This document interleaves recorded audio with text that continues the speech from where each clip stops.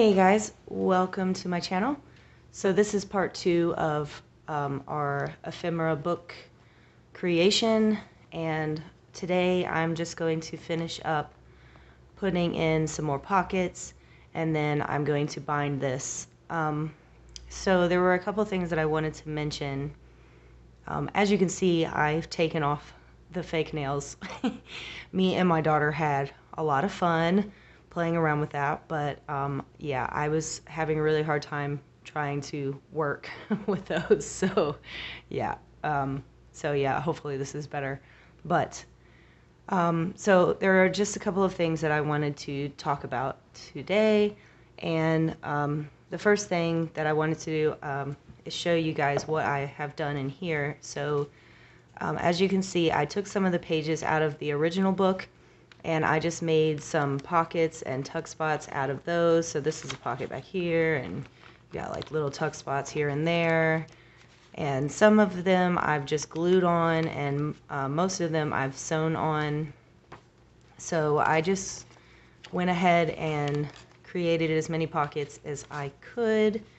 And now I want to go in, and I'm actually going to add some clear pockets into several of the pages. I kind of want every page to have some pockets, but I can always go back in once I've found it and add more pockets. So I'm just going to kind of show you guys what I'm going to use for that, and let you guys watch me put some pockets in here, and then we will start binding. I'm not actually going to teach you how to bind in this video, because there are so many videos out there that will show you how to bind. I actually have a few in my how-tos and tips, I think, playlist, and there's a couple in there. You can find tons of probably better ones on other channels. I found a lot of binding tutorials on Pinterest, where they have like step-by-step in pictures and like blogs and stuff. So you just kind of look around and see. If you don't know how to bind, just look around on Pinterest and YouTube for some binding videos. I'm going to do a binding technique called the pamphlet stitch today. It's just like your basic binding technique. I consider doing the no-sew binding technique, where I literally just wrap threads around the pages and tie them like I had on my last journal. But like I mentioned then, when I was doing a flip through of my last journal, I was just really struggling with keeping the pages all together, and I really don't want to have to deal with that with an ephemera book, because I'm going to be opening and closing this journal a lot over time, and I want it to last. So I'm going to bind it with the pamphlet stitch, and I will show you that, but I'm not going to talk you through that. So yeah, if in the future you want me to make a binding video on the pamphlet stitch or something else, then I'm cool with that. We can do that. But I'm just not going to do that today, because this video is going to be long enough as it is, and the last video was incredibly long, so we're just going to cut to the chase today. So okay, let me show you what I have. The first thing I have are these note cards, which I was thinking would be cool to like label what, like put it on the edge of a page and like label what type of ephemera it is. So if it's like digital linens or something, then I'll be able to flip right to that. And then I also wanted to show you some other options. So one option for clear pockets would be like this. This is a photo album, and I could just take this apart and cut this out, and then this could be my pocket, and you can take this paper out and, you know, put your ephemera in the pocket that's already made.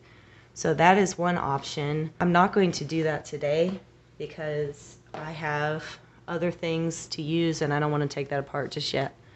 So the other option would be the CD case option. So you could put your ephemera in here like this and be able to see through it, and you don't actually have to make the pocket, and it's double-sided, which is pretty cool. So yeah, we may do a couple of these double-sided pockets and like washi tape them in, but obviously I want some lasting pockets that aren't going to eventually come up.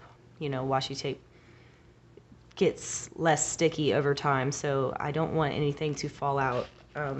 So yeah, that we'll probably do a couple of these, but I'm not going to go crazy with these either. But that is an option if you don't want to go out and buy something like this. So I have two different things here. One of them is a packet of acetate, and this is literally just the plastic that comes on the front of, looks like what they make the photo albums out of, and they also make the CD cases out of them. And I have a little bit left in here that I can use, but what I was thinking is that I could use this instead. This I ended up getting at Goodwill, and I think I got it for like $3, but you can probably find this relatively cheap. This looks like an old label, so I can't imagine that they're selling this for very much nowadays because nobody uses the projector anymore. But this is like those transparency things that they used to put on a projector and write when you were in school or whatever.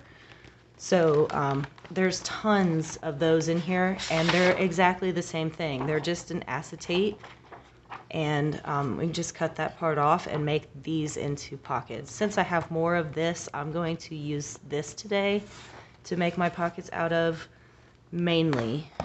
But like I said, we will use a couple of these, and I'm going to use some note cards as well. You could, if you didn't care about having clear pockets, just make your pockets out of note cards or scrap paper or whatever you got.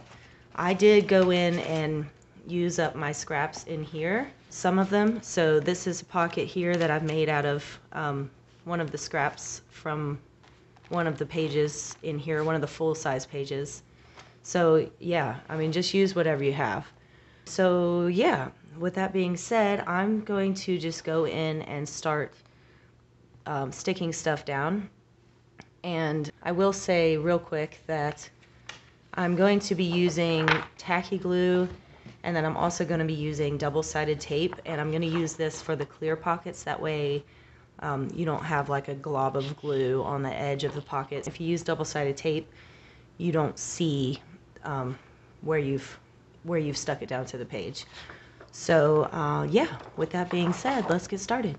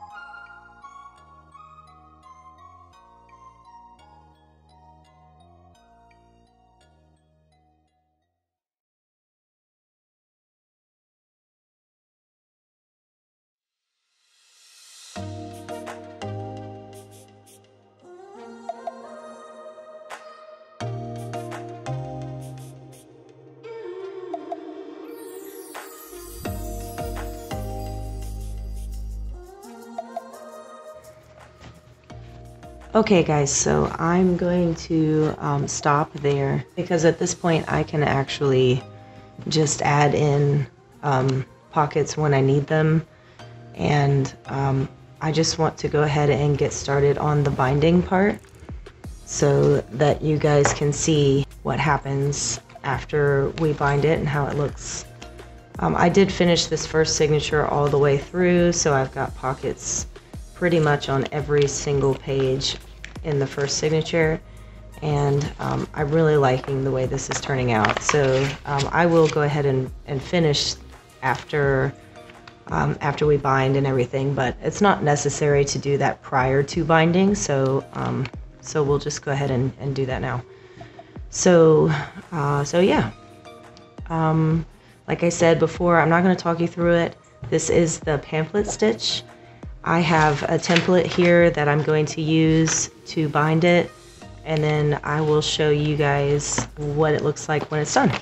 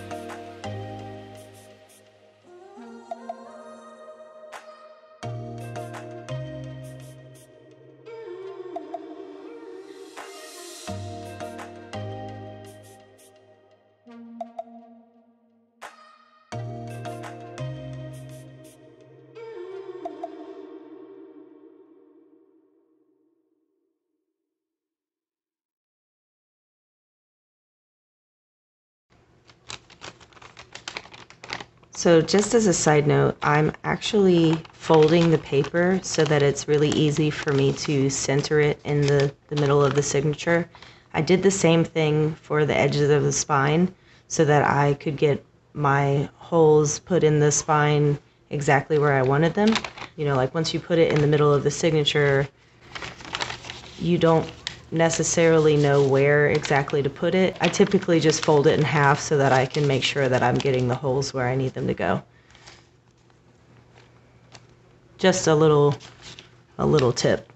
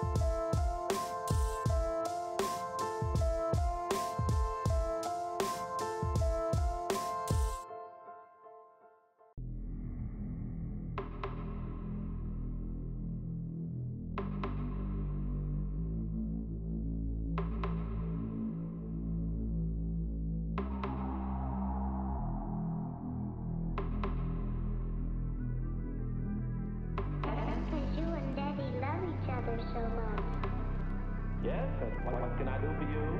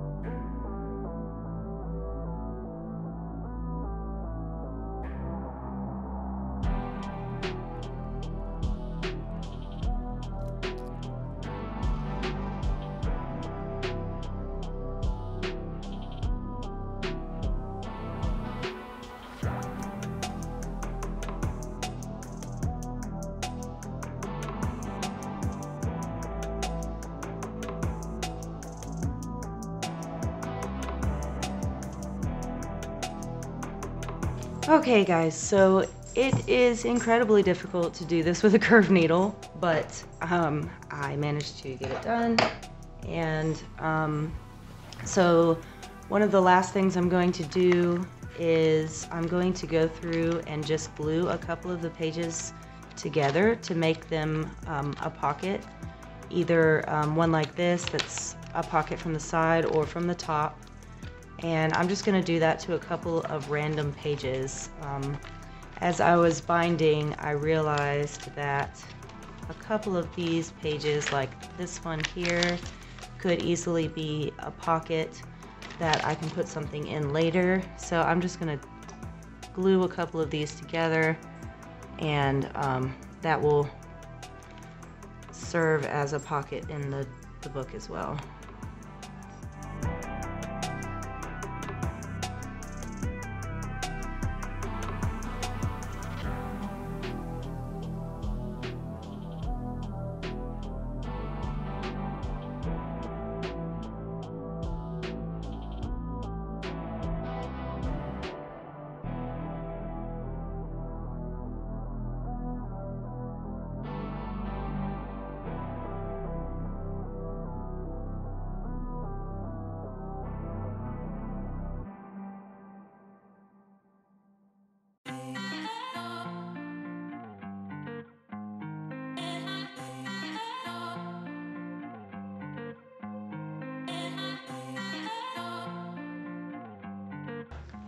Okay, so at this point I'm just going to finish up a couple more pockets in the journal, and then I will share with you the finished ephemera book.